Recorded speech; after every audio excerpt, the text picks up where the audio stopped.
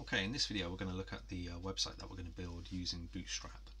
So this is the website. It's previewed in Safari, and what you can see is that we've got a navigation bar that runs across the top. We've got 5 buttons on that navigation menu, and these buttons have these little icons next to them which are known as glyph icons in Bootstrap. Below that we have a static image, which is the banner, and as we scroll down the page you'll notice that the navigation menu stays fixed to the top of the browser window, so it's always going to remain in view of the user. Below our banner we've then got some heading text and some paragraph text. We've then got an embedded YouTube video. Below that we've got a horizontal rule, and that's just to break up the vertical spacing that we've got here between content. This area here is known as a carousel in Bootstrap, but basically it's a sliding image gallery, and users can click through and view different images, or it will autoplay as well. Below our carousel we then have 4 columns of information, which is made up of a heading, an image, some paragraph text, and then a button that users can click to go off and find more information about this section of the page.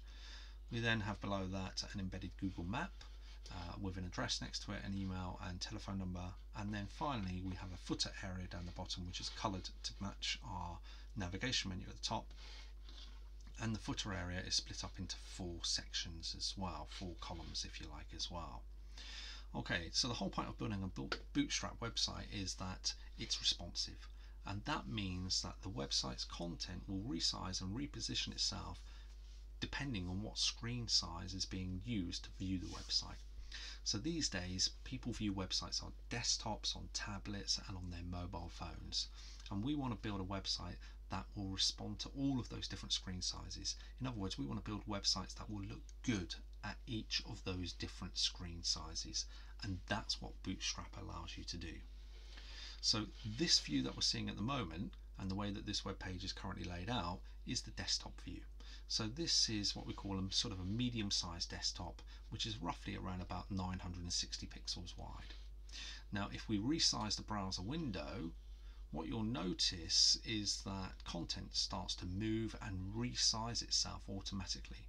So now we're down to a tablet view. So this would be like an iPad, for example.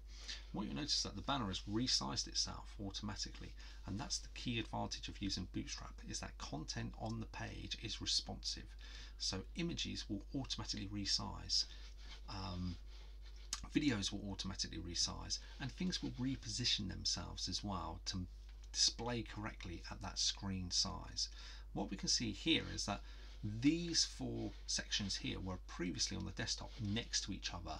Okay, so we had 4 columns alongside each other. We've now got 2 and 2, so they're stacking, and they've grown much bigger because there's more space for them to be displayed.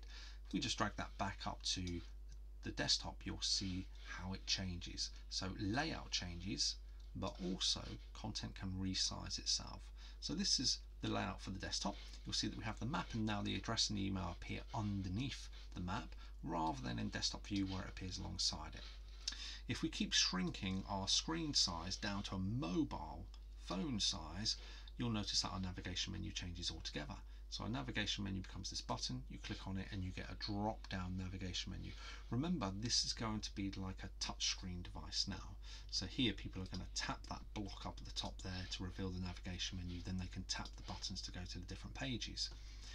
What's happened here is the banner has disappeared altogether. And this is another key feature of using Bootstrap for responsive web design, is that you may want to hide elements of your page at different screen sizes. So what I'm saying here is that on a mobile device my banner is not going to look very good because it's got a lot of information in it, and when it gets to this screen size it's going to be so small that people aren't going to be able to see it. So there's no point in displaying it. So I've told Bootstrap to hide my banner when we get down to the mobile screen size. Just to show you that, when you go to the tablet size, there's the banner. When we go down to the mobile phone size, it's told to hide. We then have our video. We still got our carousel going. This time these 4 sections here are now stacked one on top of each other, and their content is also being centered. So not only can you tell things to hide, but you can also change how things are going to be laid out at different screen sizes. So when we go back to our tablet size, you'll see that's all left aligned, this content.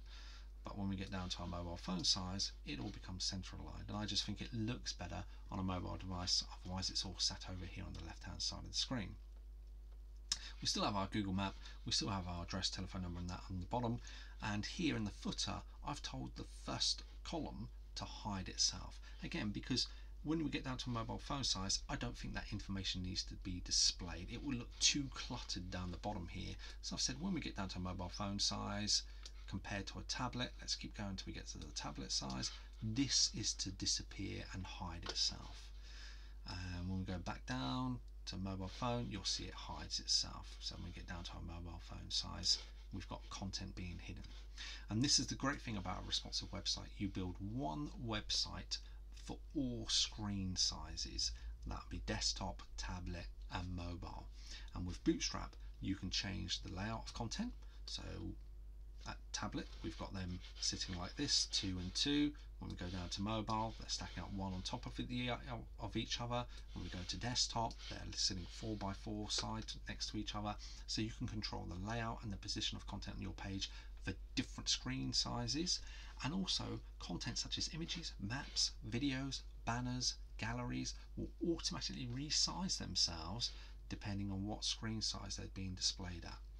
In addition to that, you can hide and reveal content at different screen sizes, like you can hide the banner if you want it at the mobile screen size if you don't want it to be displayed. And these are all the advantages of using a responsive website to make sure that you have content that will display correctly and look nice at different screen resolutions.